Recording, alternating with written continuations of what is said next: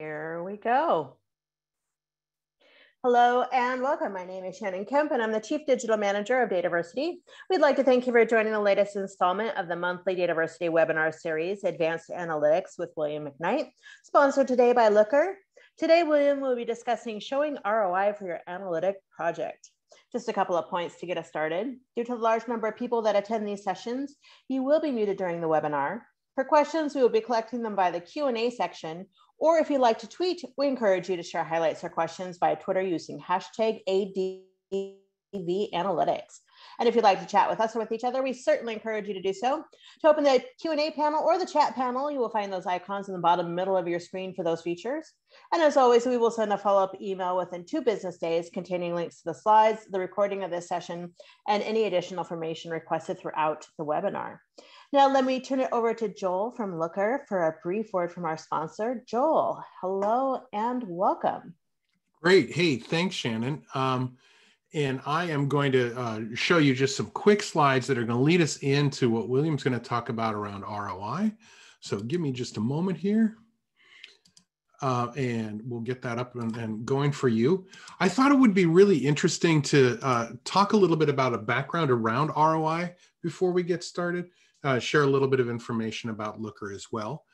Shannon mentioned Twitter. I'm at Joel McKelvey on Twitter. If you're interested, feel free to get there, although I won't be able to respond until after I'm done showing you this stuff. So, but feel free to hit me there and use the hashtag as well. Great. So just to talk a little bit about ROI, there's a reason why we do analytics and there's a reason why we access data, right? And that is because companies that use data well fundamentally do better, right? Insights-driven businesses, according to Forrester, and these are businesses that use data to find new information, to drive better decisions, to improve operations and efficiency. They just do better. They do better at scale. They grow faster. They transform more easily, and really relevant for 2020 and 2021, where we've been disrupted throughout so much of the business community. They're much more likely to succeed during disruption. So it's really key that we use data well. And as a result, we're seeing that business leaders are rebalancing their portfolio to invest more in data. So that's good for us, that are those of us who are data teams. But business intelligence, data analytics, and using data is a huge place where investment is going forward. And that is why it's so important that we understand the ROI and what William's going to share in just a little bit.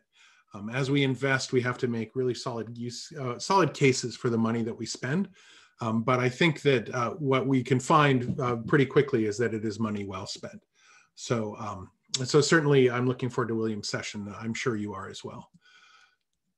So what is Looker and how does it fit in this universe? So Looker is a business intelligence and data analytics tool that leverages the power of your database to deliver data to the people who need it when and where it's needed.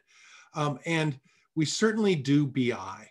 One of our customers, Sunrun, is a classic example that's using us for self-service analytics to do things like they're a solar company. So it's for solar installs. They track it. They track their sales data.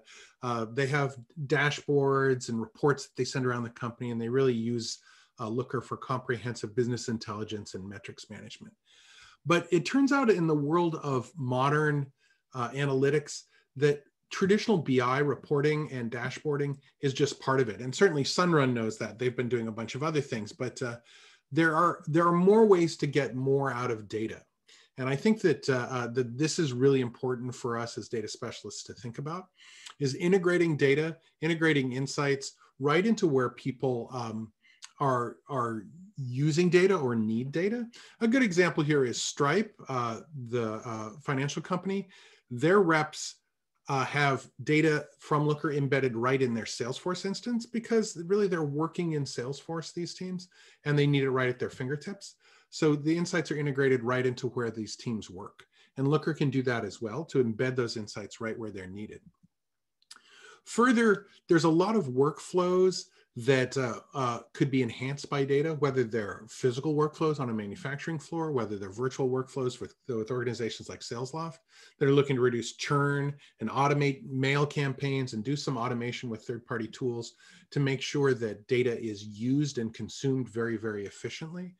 And so again, embedding or integrating data right into workflows is a key part of analytics today. That's something that Looker offers as well.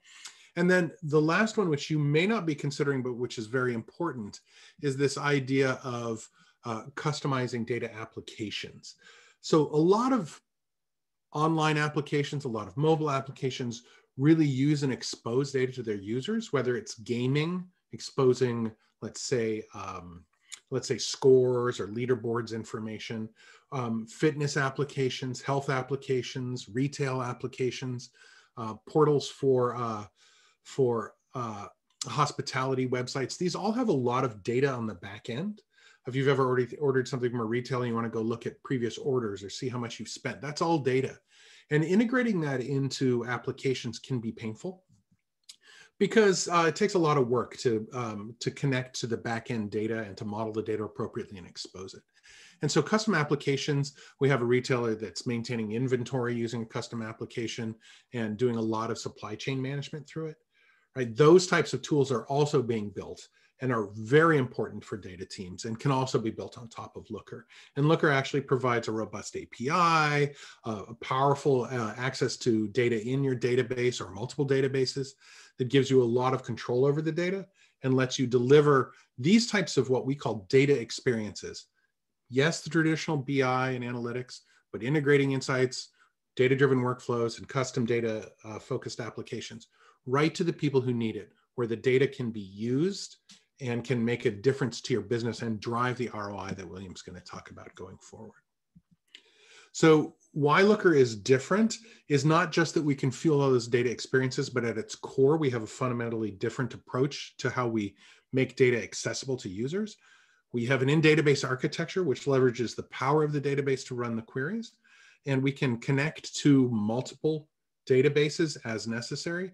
The average Looker customer is connecting to 3 or more databases, with some with many more databases simultaneously through Looker.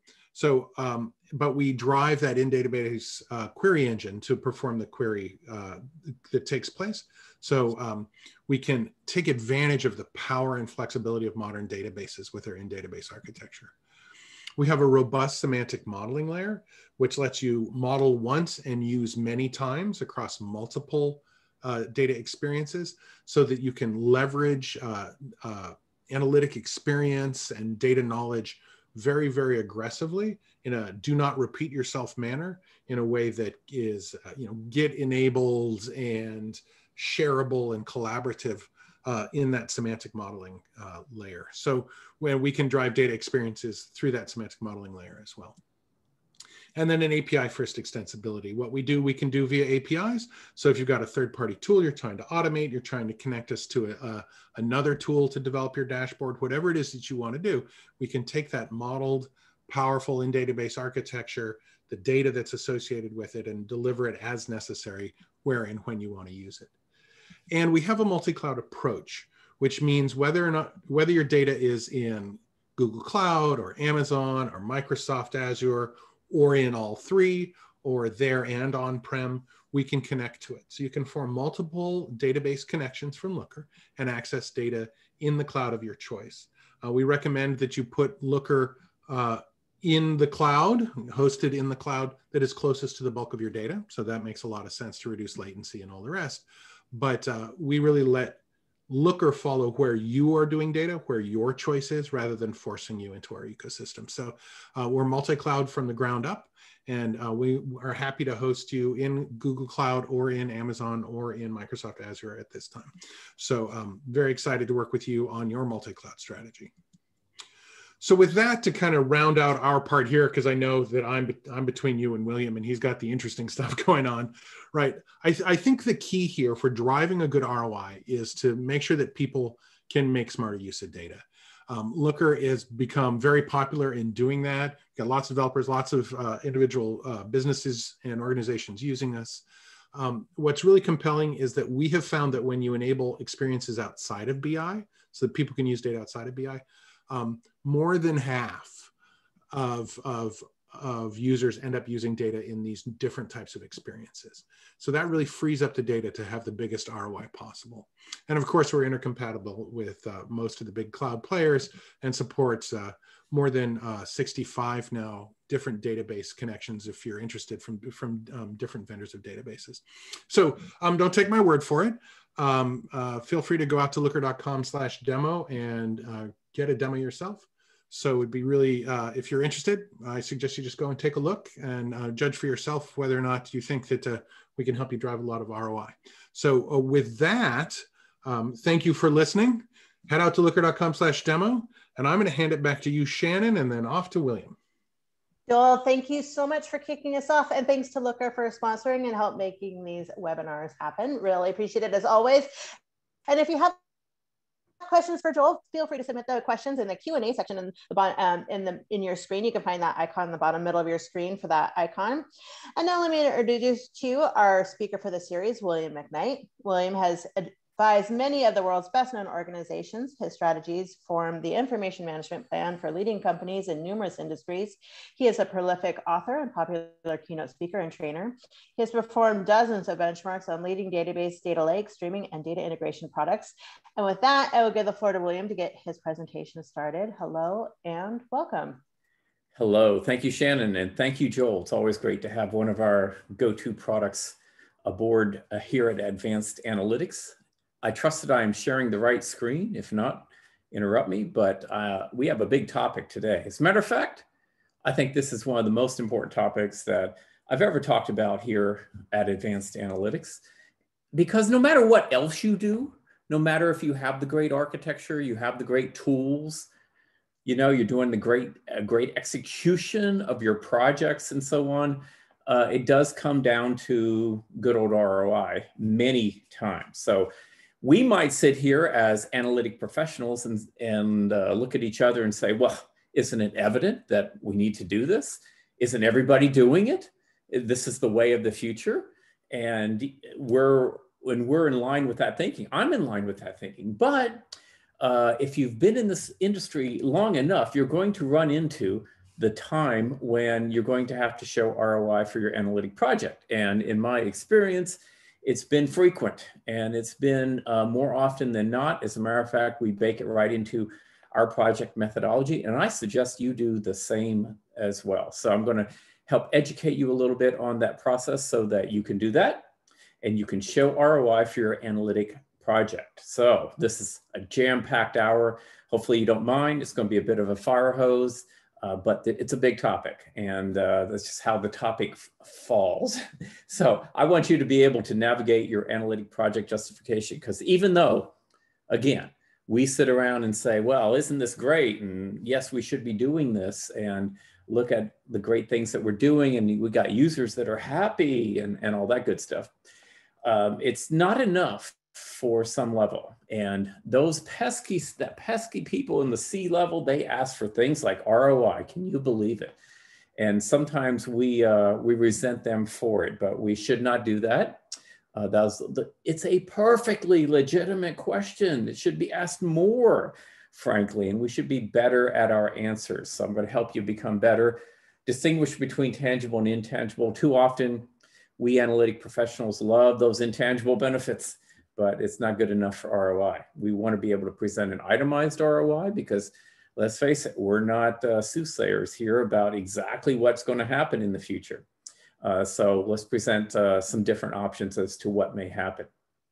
Articulate the value of an information program. So I'm going to hammer on this program versus project business here to begin with, because you all, the hundreds of you here, have come to this session with that many ideas about what ROI is. And so I'm going to help you understand at least what some other people might think about it and adapt that methodology. So I've been running a consulting practice now for over 25 years.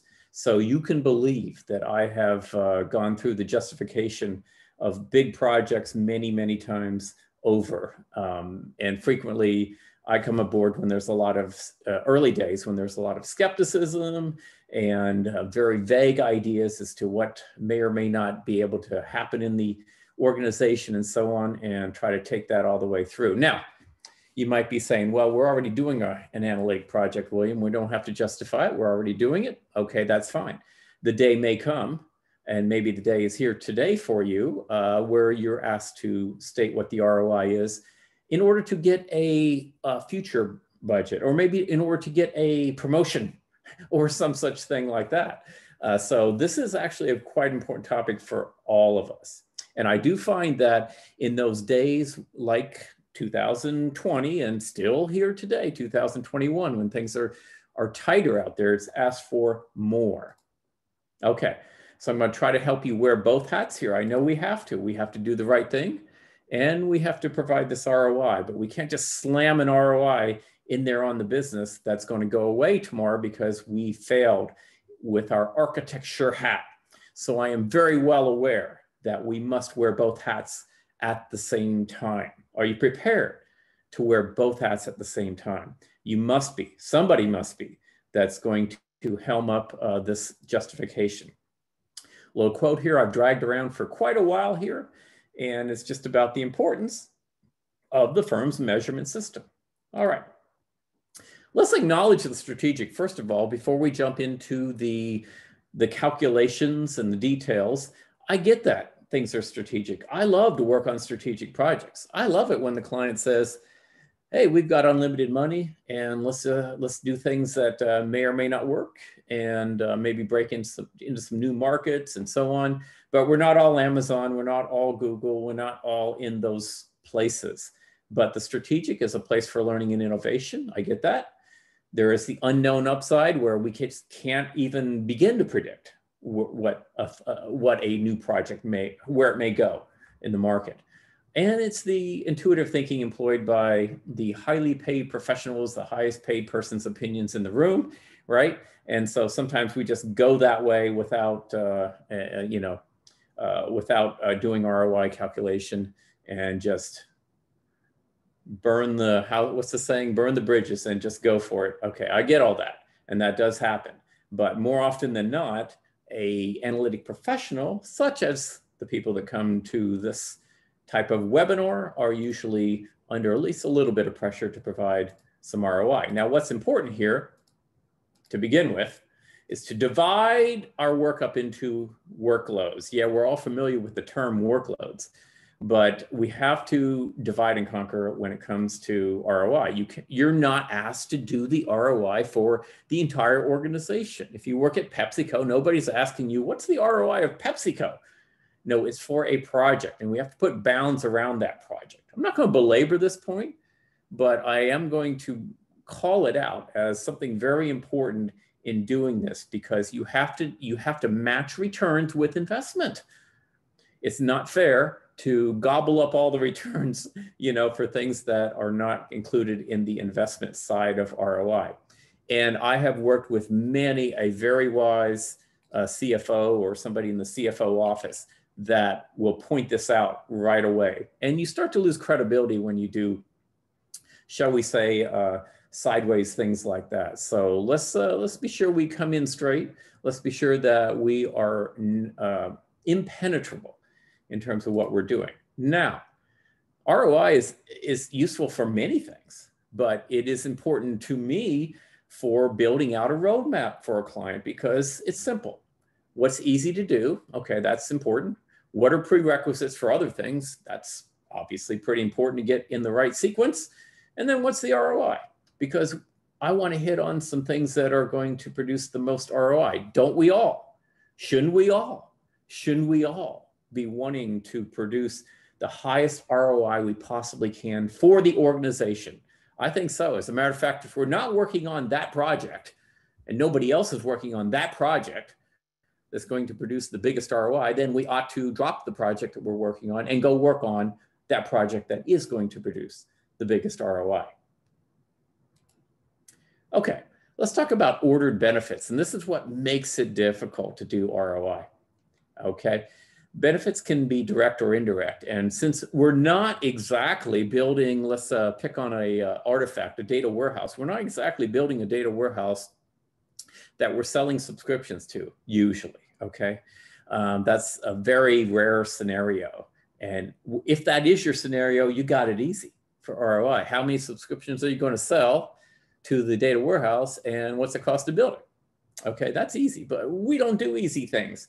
We do things that have second order, third order, fourth order, etc. Benefits. And so we have to trace the chain of benefits all the way back to the point at which somebody is selling something. PepsiCo is selling more Pepsi. The department store is selling more socks. The insurance company is selling more insurance. Okay? That's how we need to be thinking if we're going to do ROI. As a matter of fact, I like to, when I go to a new client, I like to start asking people, so, where's the ROI from this project coming from? And I ask maybe 10 people in the project, and I'll get so many different responses. And that's kind of a symptom of no wonder that we're not all on the same page, rowing that boat in cadence. All right. So why don't you ask yourself and your teammates, how are we producing ROI here with this project that we're working on? Are we trying to sell more insurance? Okay, I was at Dunkin' Donuts. Are we trying to sell more coffee? Are we trying to sell more donuts? Are we trying to sell more out of each of the stores, and we're not so worried about the product mix? Are we trying to create a less costly supply chain, etc.? Okay, let's get the right answer. Let's start at, are we trying to improve income, or are we trying to reduce expenses? Because it all comes down to that when we're talking about ROI. Now, historically, and this is when I get involved, because we typically tend to think we're good across the board at this stuff until we start rolling up our sleeves and trying to do it. We find out it's really hard. This is hard stuff. But once you kind of get it down and you've done it a few times, it becomes like anything else, a little bit easier. We're good at the tasks and activities. Yeah, well, we're okay at it, I'll say. What are the activities that are required to build out an analytics platform? There are accelerators out there. There are experienced consultants out there. There are experienced people inside the organization out there. There are patterns that work within organizations. And we can kind of picture what the final outcome is for a lot of our activities. But what we're bad at is, what are the returns? You know who's bad at returns? Everybody. We're bad in the builds, on the build side of things, and the business is kind of bad on the business side of things. And as a matter of fact, they try to duck and dodge the question, just like we do, because we just want the project to be justified. We don't want to deal with all this stuff. But I'm telling you, you may have to deal with it. You may be in that seat right now, and you may hate this stuff. I mean, personally, I like the architecture stuff better myself.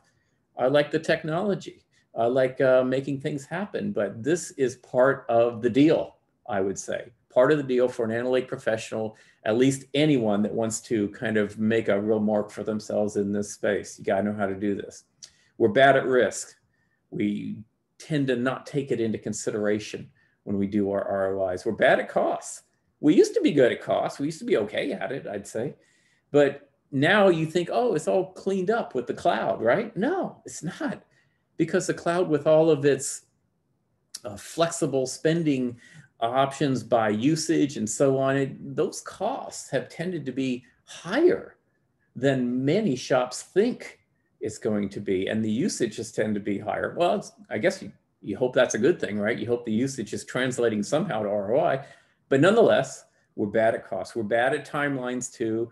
I don't think I need to belabor that. I think if you've been around this industry for a while, you know that a lot of timelines are missed, unfortunately. So that's historically what we're good at. We got to talk about the difference between a program and a project, because again, we have different opinions of what it is that we're justifying. It's very important to hammer this home.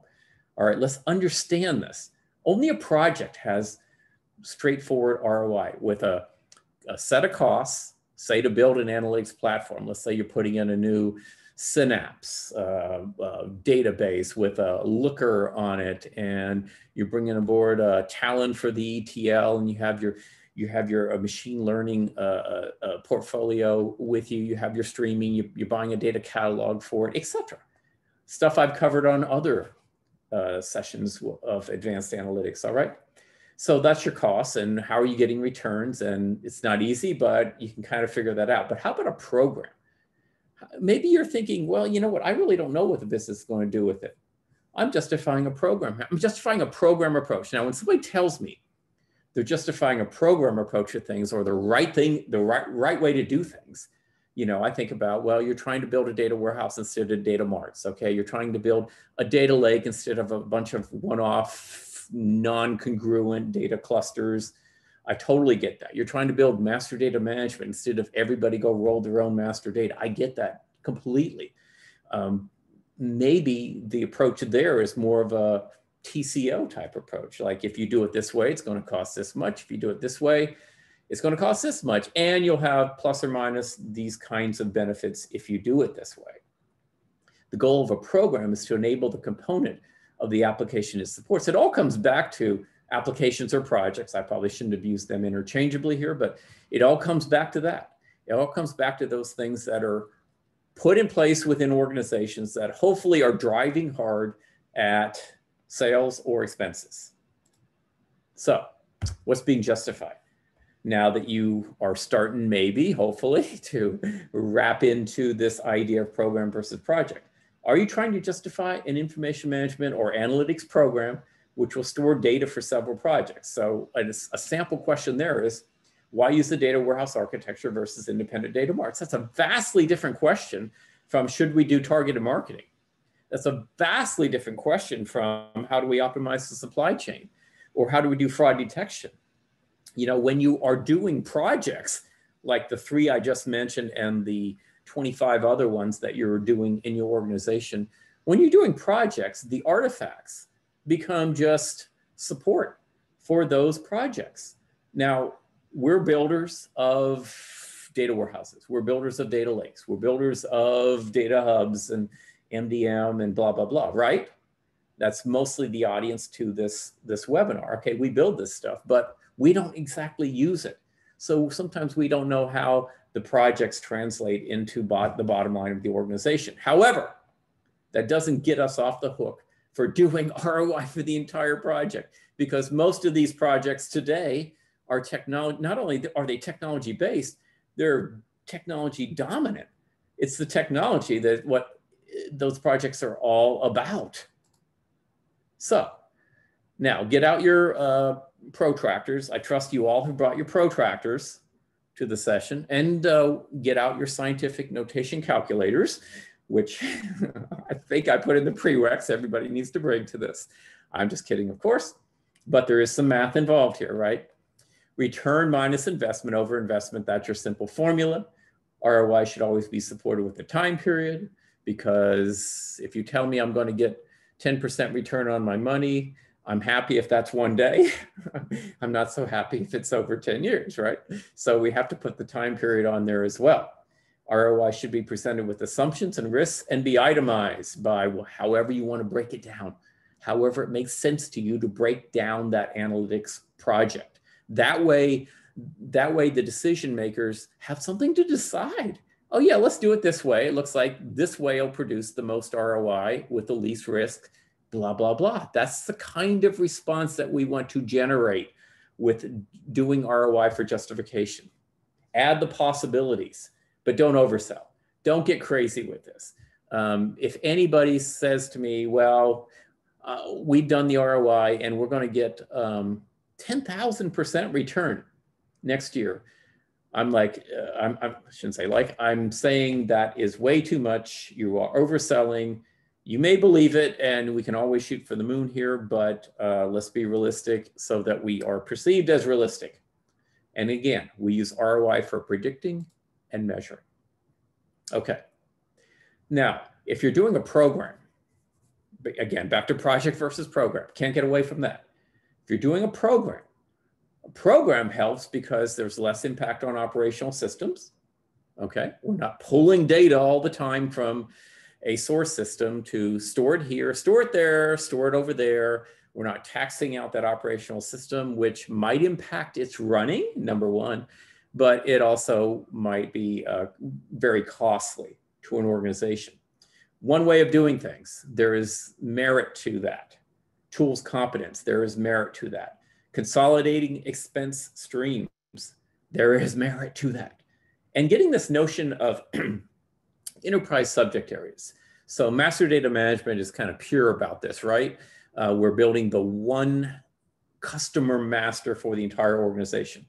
Well, if you think about it, the program approach is really about that, no matter what artifact you're using. As a matter of fact, let me jump to the next slide. So if you're doing a data warehouse, you could justify that with ROI or TCO.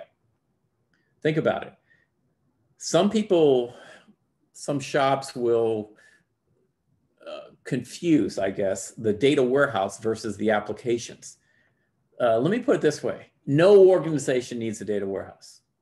What they need are the things that the data warehouse enables for that organization. And that's how we got to think about it. The targeted marketing, the supply chain management, the customer management, the fraud detection, the IoT operation, etc. So what are you justifying? The idea of doing this as a data warehouse? See, if you're doing an analytic data store for one project, that's, to me, that's not a data warehouse. That's not shared. So that gets wrapped into the justification for the project, okay? If you're saying, well, let me look at the roadmap here for the organization. There's 10 projects coming up. They're all gonna need this, that, and the other data. They all could go roll their own and be incongruent, and it could cost, you know, let's say $1 million each one to do it. And it also could highly risk out those projects. Or we could do it, we could build a data warehouse, build it once, use it many times. So that's a TCO question. And in larger organizations, a lot of times the builders do not have tremendous visibility into the usage. They just know that so-and-so needs so-and-so data.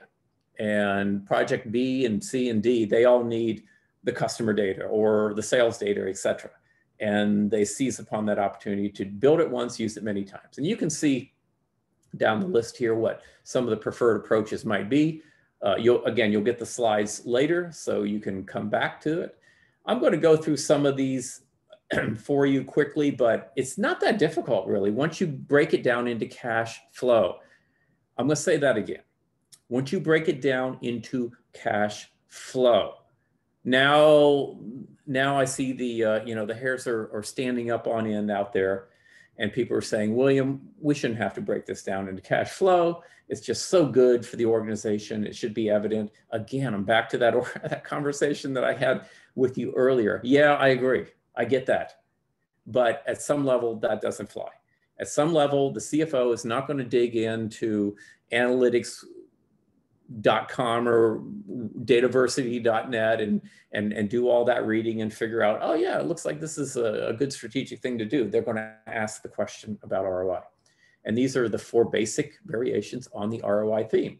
Now, my suggestion is, let's not be Nostradamus about it here. Let's present at least 3 possible scenarios with how we present this. So if I'm asked to justify a project, I'm going to say, yeah, this is the best case. Little goes wrong. And I'm not trying to, by the way, I'm not trying to punt the ball here and say, well, I won't, I'll just leave it all be up to you. I suppose you can look at this and say you're risk sharing here, and I accept that. I am, but I don't have all the answers. So I do want to bring the sponsor, if it's a sponsor, I want to bring the sponsor into the decision-making process. And I want to show that I'm not here saying I can precisely predict exactly what's going to happen here. There is a worst case. And usually my worst cases that I show are negative ROI. We just, it didn't work. And we just wasted $3 million, $4 million, that can happen. And here's why it could happen. And by the way, that process of going through the why it could happen helps you, because then you start to take care of that and make sure it doesn't happen so that you get a little closer to the best case. All right. Now let's talk about tangible versus intangible metrics. Because again, I find a lot of build professionals think about the intangible, but at some level that doesn't work. Again, If you're going to break it down to cash flow, you need something tangible. Now, there's a fine line between tangible and intangible. Some people like to say, well, it's hard and fast. No, it's not hard and fast. It's what do you choose to measure? What do you choose to measure? Do you choose to measure the fact, and I actually had this scenario about 15 years ago, that we were going to build a data warehouse because it was going to save on paper costs because everybody was printing out their report and they couldn't just go to a screen and get the report. Kind of ridiculous in my opinion, kind of petty, but that is how that went down, and that helped. It wasn't the only factor in justifying it, but it helped. And turns out wasn't as petty as I thought, but still, they chose to measure that. I would usually not choose to measure something like that, but you could say that's intangible if you choose not to measure it. It's tangible if you choose to measure it. So these are some hard tangible returns. Increases in sales. Yeah, we like that.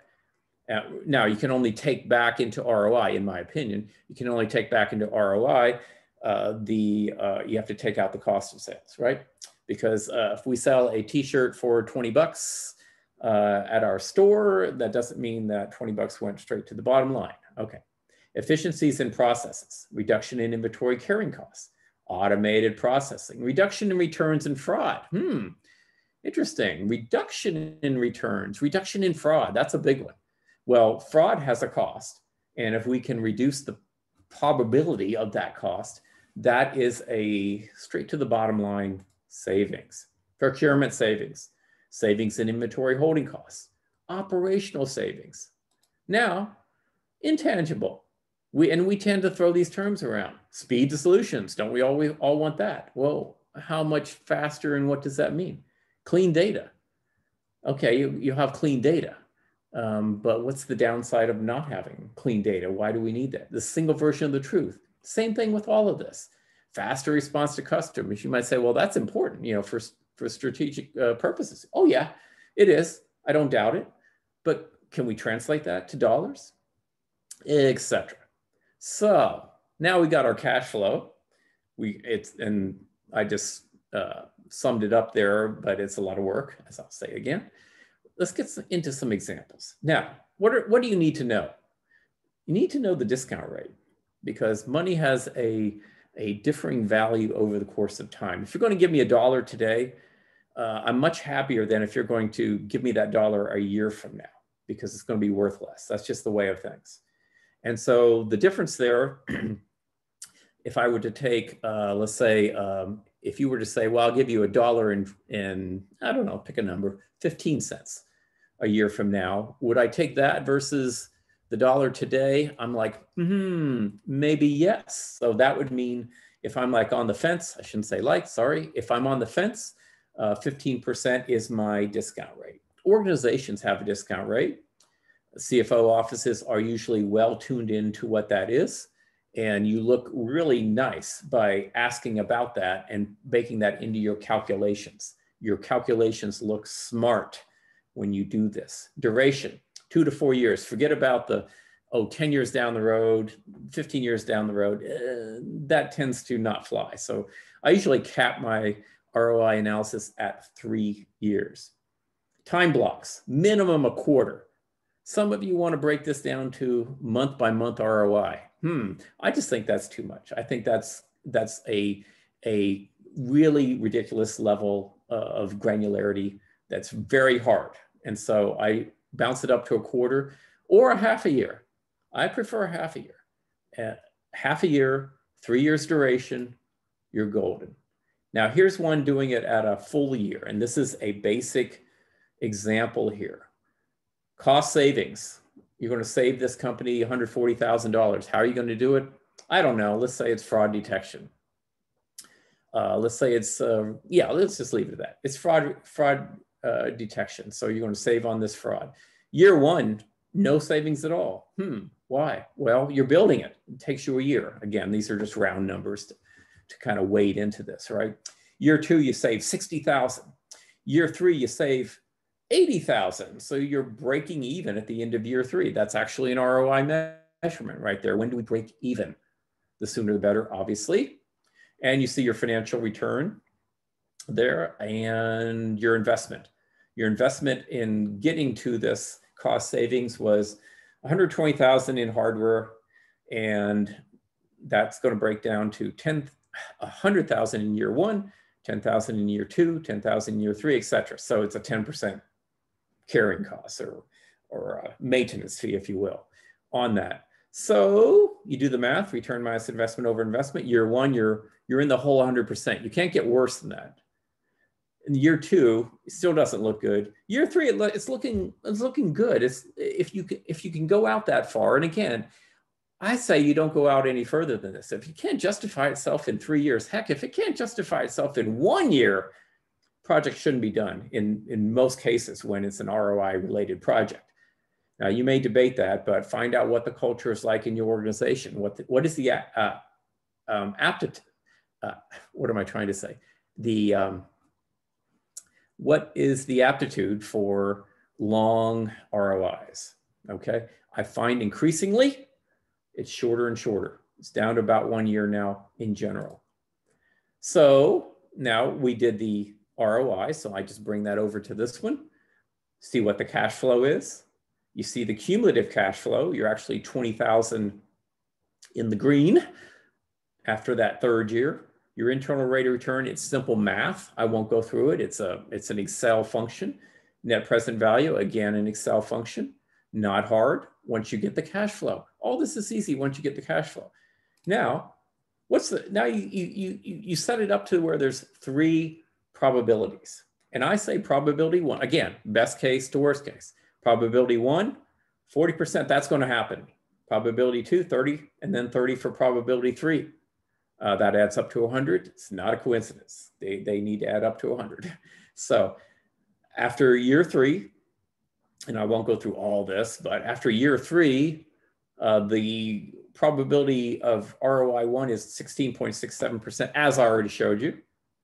ROI 2, well, that looks like it's the worst case, doesn't it? We're still at negative 33% after 3 years. But 3, we're knocking it out of the park. That's a massive 116% return. Now, most organizations would go for that, but most organizations would not go for the negative 33. Now, if they're really looking at ROI, they would not go for that. There's probably other projects, or maybe there's a reshaping, reformulating of this project that could happen that would make it more of a positive ROI. And this is where you get to sharpen the pencil and make that project work for the organization. So to use a worksheet, you can build this yourself. It's easy. You just got to get the discount rate, know the revenue generation or cost reduction by year for the next 3 years. Now that's in years. You might do half years. You might do quarters. Again, figure out what the culture is. And I am giving you ideas as to what to do if you can't get the answers. So I say do it by half year. I say do it out 3 years. Discount rate, you can maybe Google on that and kind of figure something out if you can't get that number. And then it'll get shaped as time goes on in this calculation, because it's not a one and done. It's never really been a one and done, because once they see that you're serious, you're actually doing this. You were asked for ROI for that analytics project. You actually did it. You know how many people would just turn away and say, well, they don't want to do it. This company, they want that ROI stuff. I'll never do that. So they don't want this analytics project. Most people will turn away. I won't turn away from that, and you shouldn't turn away from that, because that's a very normal thing to do. And then the can gets kicked down the road, and it just becomes harder for that organization to be successful the longer they delay things like, well, analytics in 2021. Know the cost to implement, and that's 5 words, but that's a mouthful. And it comes down to hardware or cloud, software, people costs. I've done extensive research on this, recently published some extensive research on this, Azure versus GCP versus AWS versus some other stack, and just what the costs were to carry all that technology over the course of years. Estimate the costs and benefits for 3 scenarios. I'm just reviewing what I just showed you. Estimate the probability of each scenario, And I just mentioned where your costs come from. Now I have some other examples, but I'm not going to belabor them, but I'll show you. This is fraud reduction. I actually kind of labeled the other one fraud reduction too. That's okay. It's the idea that you are doing something generous to the bottom line of the organization one way or the other. You're saving on expenses, like fraud is an expense, or you're increasing revenue. Okay. So year one, again, I show 0. We are not, we are just investing in year one. It takes a year to get to the first outcome of this. Now, I don't like that. I don't think it should take that long. I'm not going to demand that the ROI be very high in year one, but it should be positive. Should be positive. Here it's negative 100%. That's terrible. We need to do better than that out there today. Anyway, you see the breakdown here. The financial return over the course of 3 years is 1.25 million to the bottom line. That sounds good. Let's get into the expenses. The expenses add up here, 105,000 for hardware, 144,000 for software, consulting, 50,000. That might be a little askew. Consulting tends to be equal parts to hardware and software in these kinds of projects, but whatever, the investment is 299,000. That's not much investment for 1.25 million return. And that shows up as a 90% return on investment after year 2 and a 318% return on investment after year 3. You get the gist of this? See what I'm doing? All right. Here's another example, and I won't belabor this either, but this is healthcare. Some of you are in healthcare. You're saving on claims. I did this project, not with these numbers exactly, but I did this project. So we're trying to both add revenue by adding customers and reduce costs at the same time with this project. That's okay. That's actually great. So on the revenue generating side, how did this project, now this project was to reroute claims to best of breed providers. So if you're having a C-section, you're having an ACL repair, et cetera, you as a patient, go to the quote unquote better physicians for such things. And that means better results. That means fewer claims down the road. And that's what I'm trying to capture in cost reduction here. We're saving on claims. Well, what's the average cost of a claim? Well, 25,000. So do the math. Total impact of just saving on claims is going to be in 1 year, year 3, 4.5 million from this project. And we're going to, at the same time, attract customers. Customers like that they're going to better doctors for what they need to do. And that's something that we can certainly advertise if we're doing it. And we're adding, say, 30 customers in year 3. Now, that doesn't sound like a big number, but we're talking about big corporations here.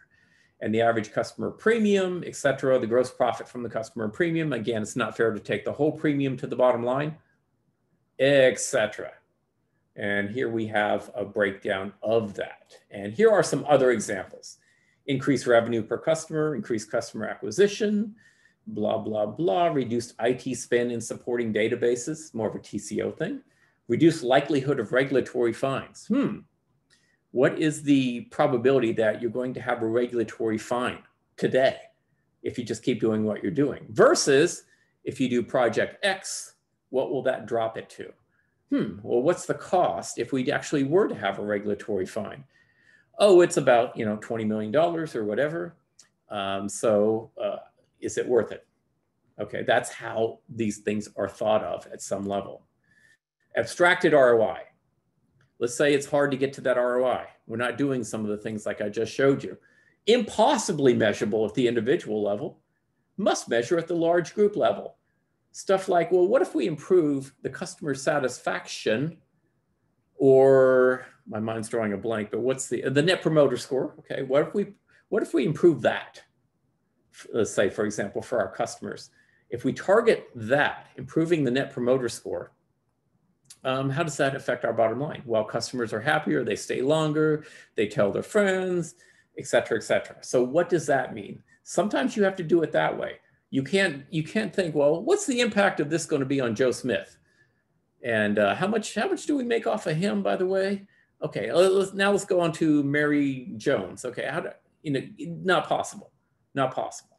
So look, at the large group impact level, you're doing things like that. All right.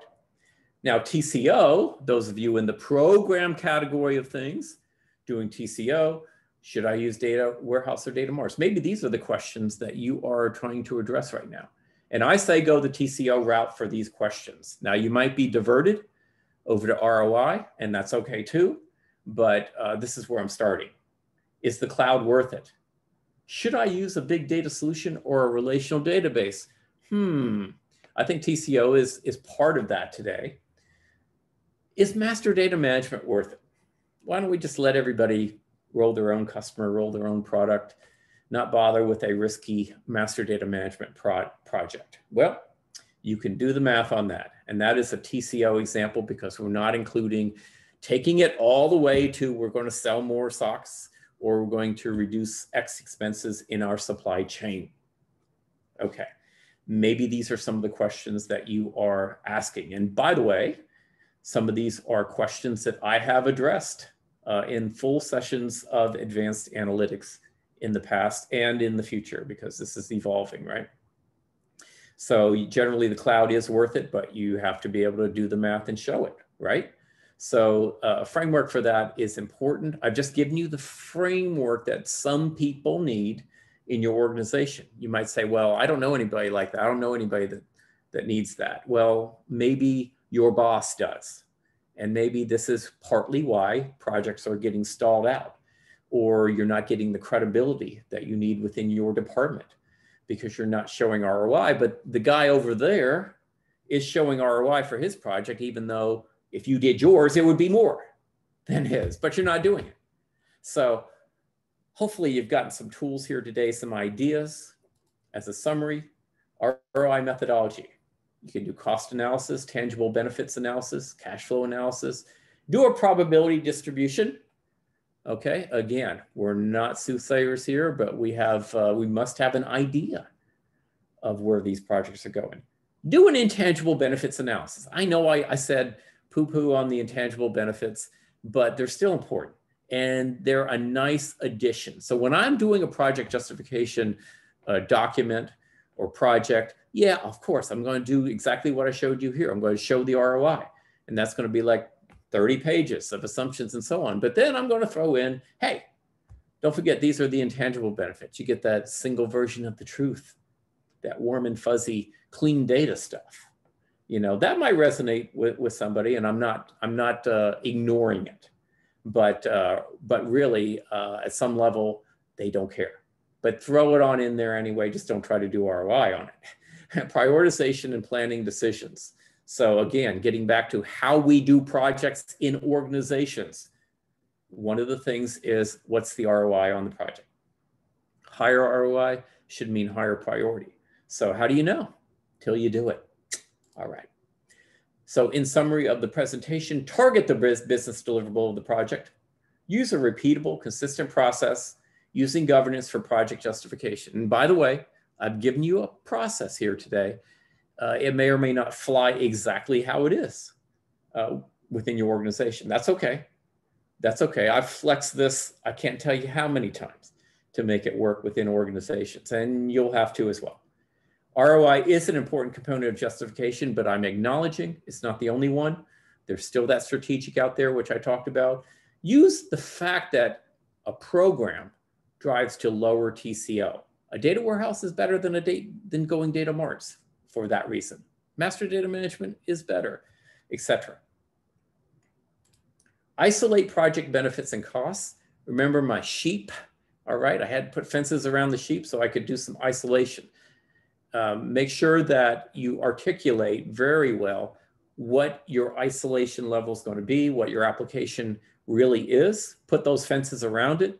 Make sure people understand these are the fences, these are the bounds I'm putting around this justification. Because if you are doing that wrong, if people are thinking something different, that could drop a bomb on your whole ROI. If it's important, you can measure it and you can improve it.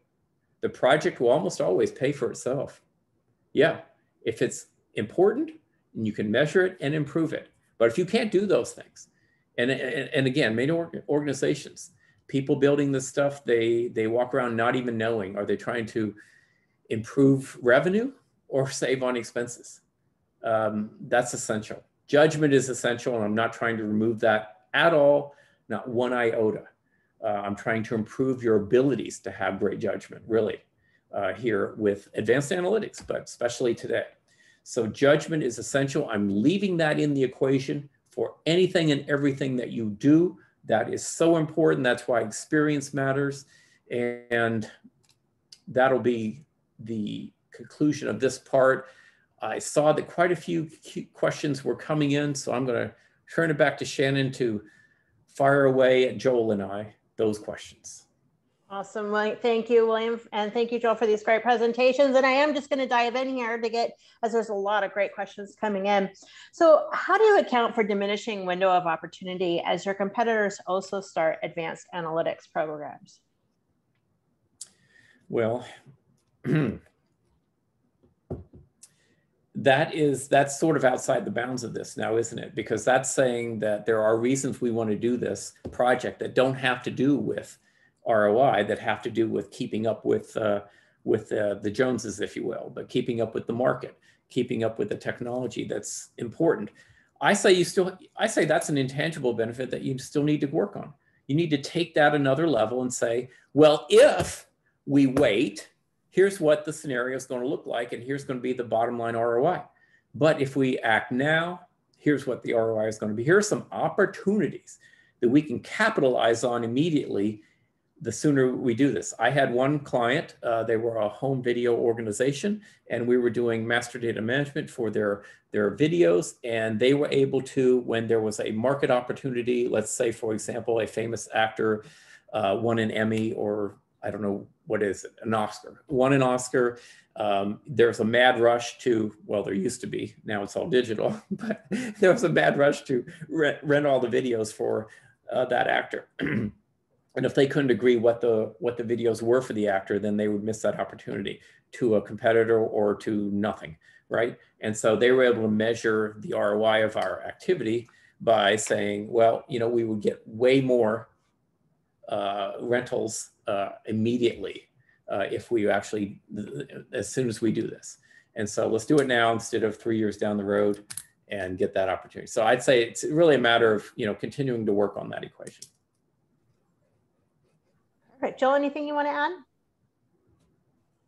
You're muted. So I would say, you know, accounting for a competitor activity is always hard when you're doing financial modeling.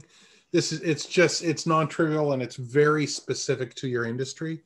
I've seen it modeled as a standard discount rate over time, where you say, you know, this will have a lower impact in differentiation. But what's interesting is that ROI is not a modeling of your impact compared to a competitor. It's really a modeling of the impact to your businesses. Right.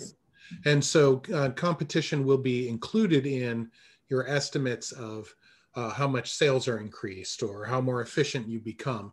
And it'll be included there natively, right? Yeah, you probably don't need to compare it externally, unless that's how you're justifying it to your CFO or whomever, at which point it probably benefits you to not include it in the calculation, but call it out as a sort of a separate part of your presentation or your pitch. Love it. So how do you justify an analytical solution that will increase sales or decrease costs?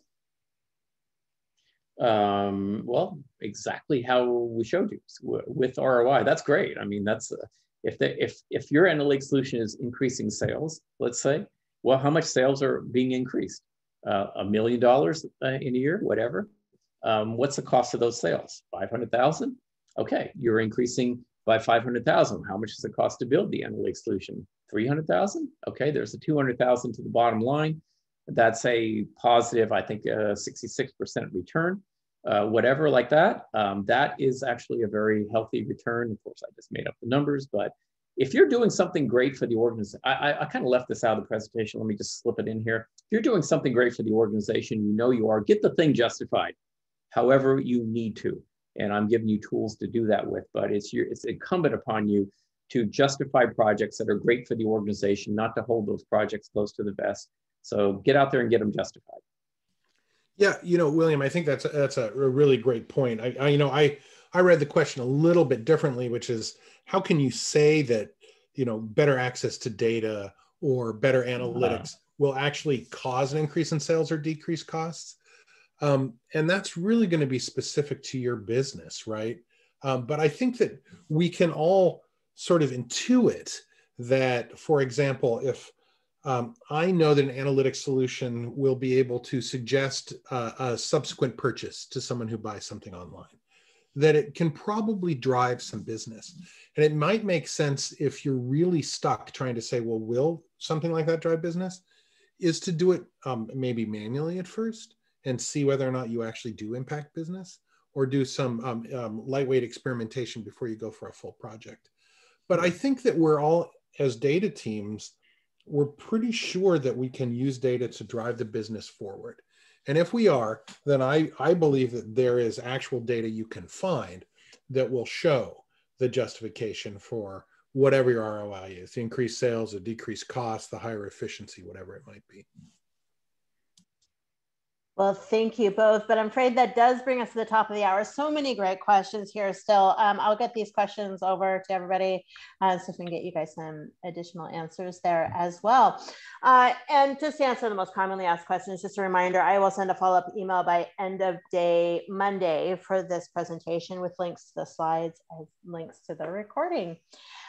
Thank you both so much for these great presentations. Thanks to our attendees for being so engaged in everything we do. I just love it, as always. You guys are just amazing. And thanks to Looker for sponsoring today and for helping to make these webinars happen. Well, thank you, everybody. I hope you all have a great day. Thanks, guys. Thank you. Thank you.